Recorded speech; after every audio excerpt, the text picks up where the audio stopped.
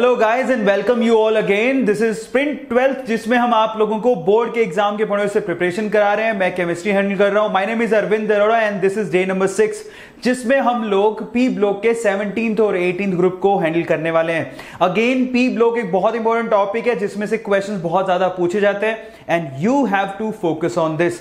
इस particular video में हम लोग सबसे पहले एनालिसिस देखेंगे कि 17 और 18 ग्रुप में कौन से ऐसे टॉपिक है जिनमें से क्वेश्चंस आते हैं। इसके अलावा मैं आप लोगों को यहां पर VSA, SA1, SA2 टाइप के क्वेश्चंस की प्रैक्टिस भी करवाऊंगा। जैसे हमने लास्ट पर्टिकुलर सेशन में किया था वैसी प्रैक्टिस हम लोग यहां पर करेंगे। बहुत ही ऑसम क्वेश्चंस हैं जो आप लोगों को VSA टाइप के क्वेश्चंस को सोल्व करने में मदद करेगा। सो चलिए गाइस शुरू करते हैं फटाफट से। लेकिन उससे पहले दो इंपॉर्टेंट इंफॉर्मेशन दूंगा। जो रेगुलरली फॉलो कर रहे हैं उनको तो पता ही है कि स्प्रिंट 12 इस तरह से चल रहा है। केमिस्ट्री के पॉइंट ऑफ व्यू से बहुत अच्छा रिस्पॉन्स आ रहा है। Solid state, solution, electrochemistry, chemical kinetics, surface chemistry, P block का 15 और 16 खत्म हो चुका है। आज है 2 फेब और आज आप लोग देख रहे हैं ग्रुप नंबर 17 एंड 18। उसके बाद आप लोगों को मेटलर्जी, डी ब्लॉक और उसके अलावा कोऑर्डिनेशन कंपाउंड्स और फिर उसके बाद ऑर्गेनिक के चैप्टर्स आपको देखने को मिलेंगे।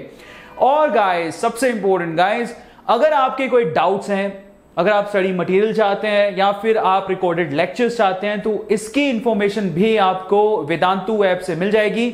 आप इस ऐप को पर्टिकुलरली प्ले स्टोर से डाउनलोड कर सकते हैं और आप इस ऐप को यूज कर सकते हैं। आपके डाउट को हम लोग फ्री ऑफ कॉस्ट सोल्व करते हैं। बैक एंड से जो टीम है वो आपको आपके डाउट सॉल्विंग में मदद करती है।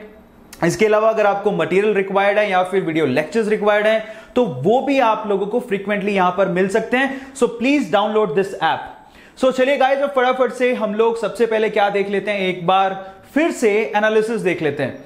एक्चुअली लास्ट 11 इयर्स में सबसे ज्यादा अगर हम लोग देखें तो यहां पर VSA टाइप के क्वेश्चंस पूछे गए हैं। ये एनालिसिस वैसा ही है जैसा कि आप लोगों को पी ब्लॉक में ग्रुप नंबर 15 और 16 में मैंने दिखाया था। सो अगेन हम लोगों को यहां पर VSA टाइप के क्वेश्चंस को फोकस करना है। इसके अलावा SA1 के क्वेश्चंस भी कभी कभार आ जाते हैं तो उसको भी हम लोग फोकस करेंगे। सो चलिए गाइस फोकस कर लेते हैं कि यहां पर 16 के बाद 17 और 18 जो ग्रुप है उसमें से कहां से क्वेश्चन ज्यादा पूछे जाते हैं। सो यहां पर आप देखिए maximum total weightage group number 18 का रहता है बेसिकली। बट अगर हम लोग VSA टाइप के क्वेश्चंस की बात करें तो ग्रुप नंबर 17 से पूछे जाते हैं। उसके अलावा SA1 और SA2 टाइप के क्वेश्चंस ग्रुप नंबर 18 से आते हैं जो कि मैंने भी इंक्लूड किए हैं। सो डोंट वरी, आप उसको ध्यान से देखिएगा और आपको अंदाजा हो जाएगा कि हम लोगों को आंसर कैसे देने। स्पेशली जो आपका सल्फ्यूरिक एसिड वाला टॉपिक है, ठीक है, उसको आपको फोकस करना है। लेकिन ये जो टॉपिक है बेसिकली किसमें था, ये ग्रुप नंबर 16 में कवर कर चुका हूं। सो यहां पर ये टोटल एनालिसिस जो आपको बताया है वो एक कंबाइंड एनालिसिस है पी ब्लॉक का, तो उसमें आप लोग ध्यान रखिएगा। हालांकि मैं 15 और 16 लास्ट वीडियो में करवा चुका हूं लेकिन आप सबसे कहूंगा कि सल्फ्यूरिक एसिड के टॉपिक को आप अलग से कवर कर लो।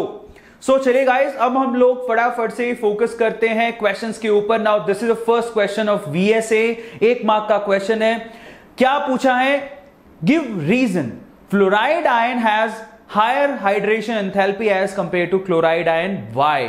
सिंपल है, बहुत सिंपल है, क्योंकि फ्लोराइड आयन का जो साइज होता है वो क्लोराइड आयन से छोटा होता है जिस वजह से वाटर के मॉलिक्यूल ज्यादा उसको सराउंड कर पाते हैं, घेर पाते हैं, जिसकी वजह से हाइड्रेशन एंथैल्पी ज्यादा बाहर निकलती है, जिसकी वजह से इसकी हाइड्रेशन एंथैल्पी भी ज्यादा होती है। आप लोग याद रखिएगा, smaller will be the size, higher will be the hydration enthalpy. That's it. Smaller will be the size of cation or anion, higher will be the hydration enthalpy. You have to mention like this. और इसका answer मैं आप लोगों को check करवा देता हूं। आप लोगों को इस तरह से लिखना है। आप चाहें तो ये डेटा मगअप कर सकते हैं लेकिन डेटा आपको लिखने की जरूरत है नहीं क्योंकि डेटा सबको याद नहीं रहता। अगर याद है तो बहुत अच्छी बात है, आप इसको इस तरह से मेंशन करना है। As the size of the halogen increases down the group fluorine to iodine, the hydration enthalpy of corresponding halides ion decreases. Of course. So F minus का जो हाइड्रेशन एंथैल्पी होता है दैट इज 524 किलोजूल पर मोल, वो chlorine से ज्यादा होता है, दैट इज 378 किलोजूल पर मोल। अब हम चलते हैं आगे। We have one more question, VSA type का क्वेश्चन है, 1 मार्क का क्वेश्चन है। Answer the following, why are halogens strong oxidising agent. Halogens strong oxidising agent क्यों होते हैं? इसका रीजन तो बहुत ही क्लियर है। अगर आप लोग हेलोजेंस की इलेक्ट्रॉनिक कॉन्फ़िगरेशन को देखो तो दैट इज NH2NP5। यहां पर इसको अपना ऑक्टेट कंप्लीट करने के लिए सिर्फ एक इलेक्ट्रॉन की जरूरत है। ये हमेशा इलेक्ट्रॉन एक्सेप्ट करने के लिए ईगर रहते हैं। इसका मतलब इलेक्ट्रॉन लेते हैं फटाफट से। x कोई भी होगा वो एक इलेक्ट्रॉन लेगा अपना ऑक्टेट पूरा करने के लिए, और यहां पर x माइनस में यानी कि एनायन में कन्वर्ट हो जाएगा। नाउ अब वो नोबेल गैस कॉन्फ़िगरेशन या फिर हम लोग कहें कि अपने एक स्टेबल कॉन्फ़िगरेशन में पहुंच चुका है। इसका मतलब वो इलेक्ट्रॉन को एक्सेप्ट बहुत इजीली करता है। इलेक्ट्रॉन एक्सेप्टर क्या होते हैं? बेसिकली इलेक्ट्रॉन को एक्सेप्ट किया है तो इसका खुद का क्या हो गया है? रिडक्शन। इसका मतलब वो सामने वाले का क्या करवाएगा? ऑक्सीडेशन। तो बहुत ही मतलब यहां पर साफ है कि ये बहुत अच्छे ऑक्सीडाइजिंग एजेंट होते हैं। इसका आंसर आप इस तरह से भी लिख सकते हैं, मैं यहां पर आपको मेंशन कर दे रहा हूं। General electronic configuration of halogens is ns2np5. They easily accept one electron to complete their octet. This makes them good oxidizing agent. अब हम चलते हैं अगले सवाल पर। Now the next question is BSA type का जो अगला सवाल है वो मार्क 1 का ये वाला है। Why is F2 a stronger oxidizing agent than Cl2? F2 Cl2 से ज्यादा यानी कि फ्लोरीन क्लोरीन से ज्यादा स्ट्रॉन्गर ऑक्सीडाइजिंग एजेंट क्यों है? सबको पता है ये बात, बहुत सिंपल है। क्यों?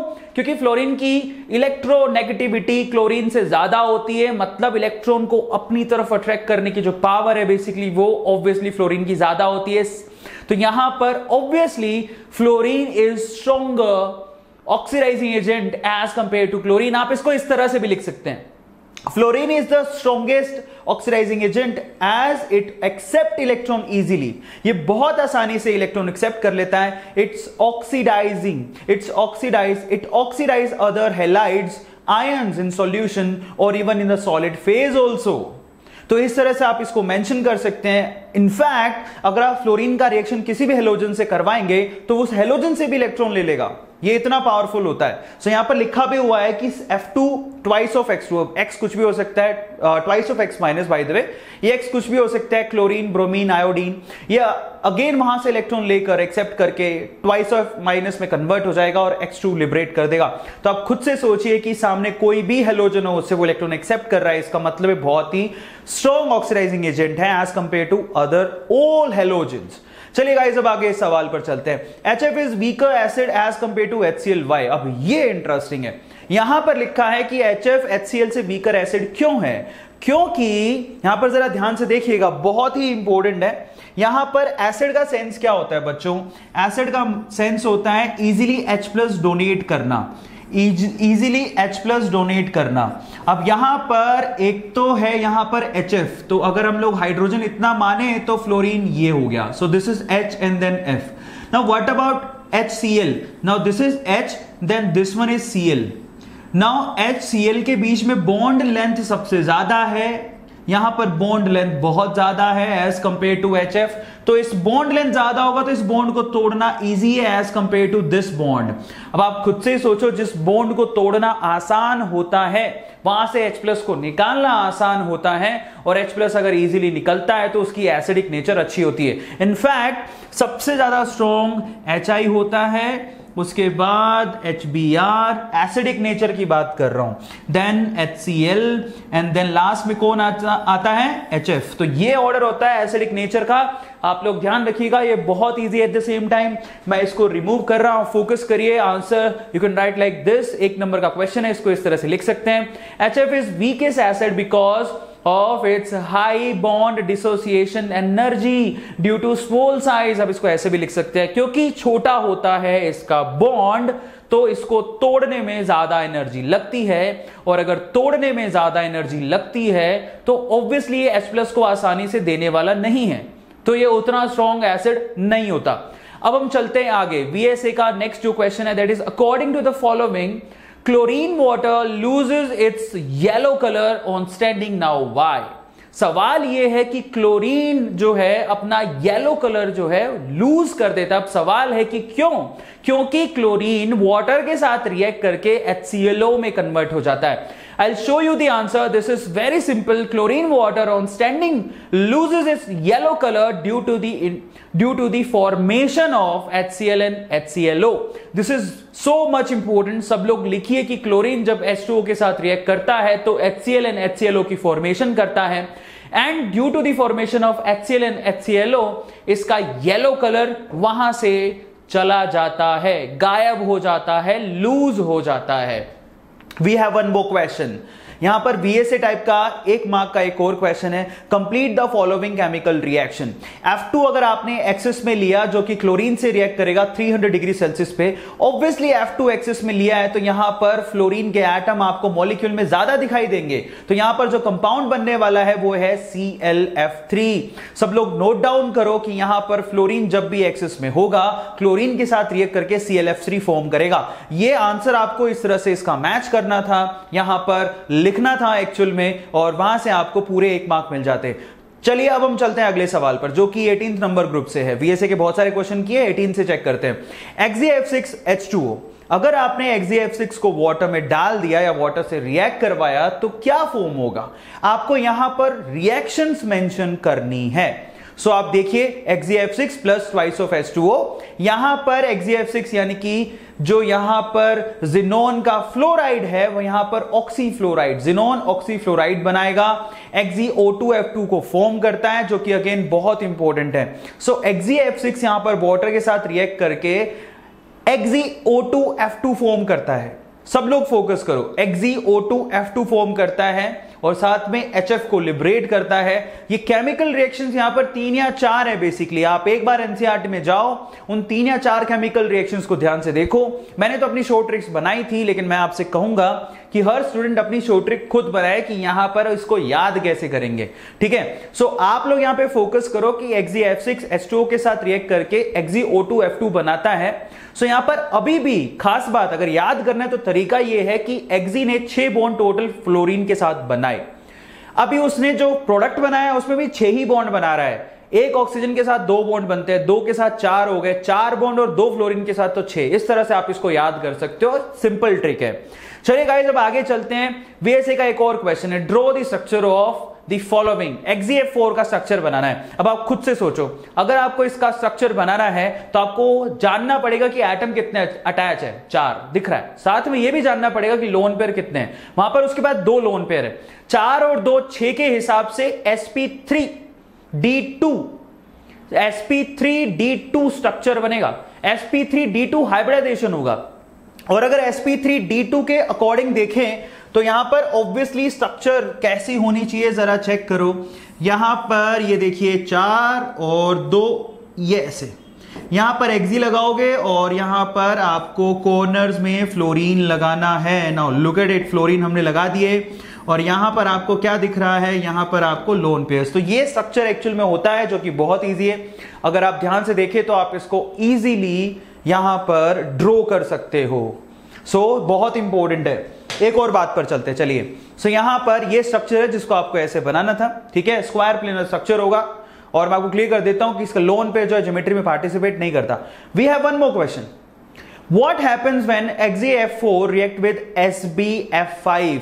तो यहां पर एक कॉम्प्लेक्स कंपाउंड बनेगा जिससे यहां पर XeF4 SbF5 से रिएक्ट करके XeF3 का कैटायन बनाएगा, कॉम्प्लेक्स कैटायन। और Sb एक फ्लोरीन को साथ में अटैच करके SbF6 का एनायन, कॉम्प्लेक्स एनायन बनाएगा। तो यहां पर XeF4 SbF5 ये दोनों आपस में रिएक्ट करके एक कॉम्प्लेक्स कंपाउंड बनाते हैं जिसमें कैटायनिक पार्ट भी कॉम्प्लेक्स है और एनायनिक पार्ट भी कॉम्प्लेक्स है। कुछ हुआ नहीं है, यहां से सिर्फ फ्लोरीन यहां पर चला गया F- के फॉर्म में। तो आप खुद ही सोचो, जब F- यहां से हटा तो यहां पे प्लस आएगा, कैटायनिक पार्ट है और इसने एक्सेप्ट किया है तो ये एनायनिक पार्ट है। चलिए guys, so now BSA type के क्वेश्चंस तो खत्म हो गए। अब हम बात करते हैं SA1 SA2 टाइप के क्वेश्चंस की जो यहां पर पूछे जाते हैं। जैसे कि यहां पर एक क्वेश्चन लिखा है SA1 टाइप का है, पढ़िए उसको क्या लिखा है। Describe the following about halogen group number 17, relative oxidizing power of halogens।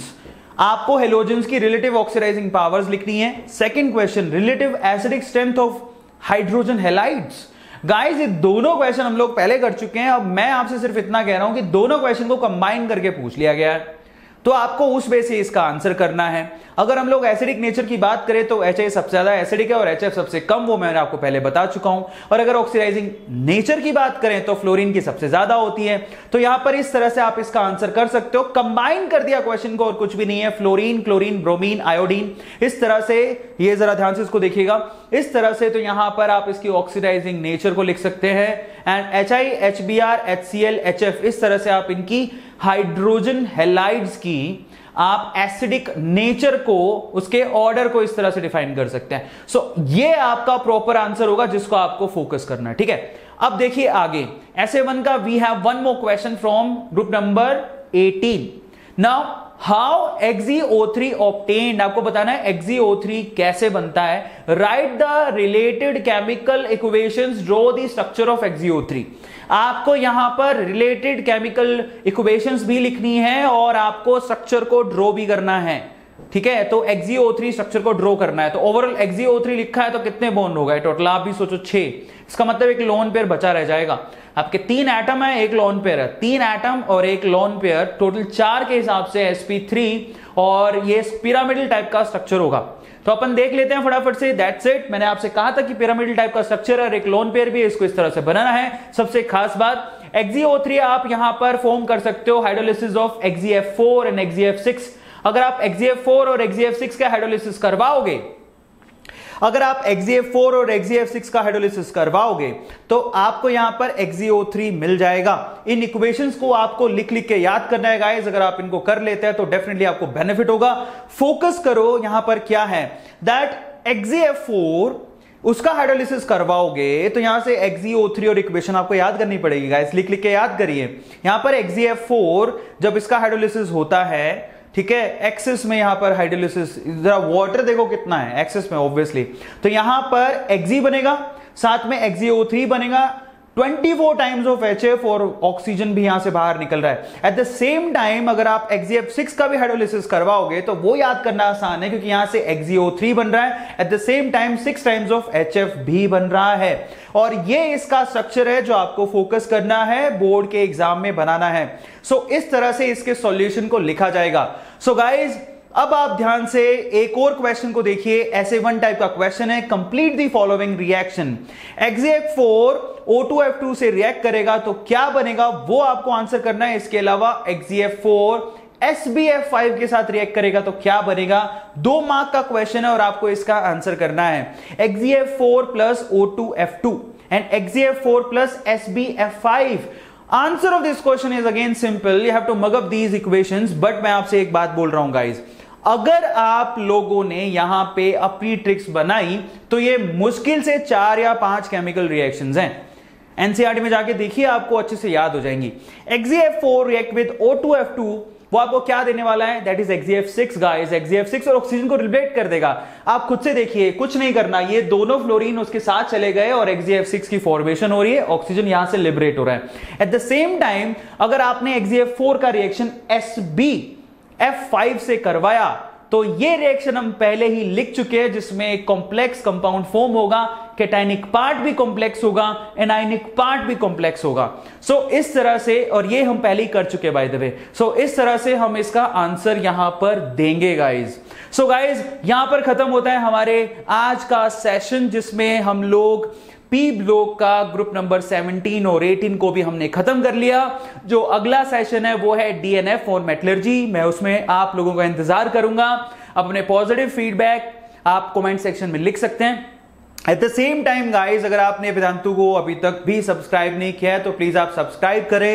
At the same time bell icon के बटन को जरूर दबाएं और उसके अलावा तुरंत जाएं प्ले स्टोर पे, वेदांतु ऐप को डाउनलोड करें। वहां से आप डाउट सेशन सीधे आप अपने डाउट्स पूछ सकते हैं, study material. At the same time आप लोग वहां पर क्लासरूम वीडियोस भी आपको वहां पर मिल सकती हैं गाइज। और अगर आप पी ब्लॉक के थियोरेटिकल पार्ट में जाना चाहते हैं तो मैंने बहुत सारी वीडियोस ऑलरेडी यूट्यूब पे डाल रखी है। अरविंद अरोड़ा के नाम से आप सर्च करिए, आपको वहां पे मिल जाएगा। सो चलिए गाइज, अब अगले वीडियो में मिलते हैं। Till then thank you so much, thanks a lot, good bye.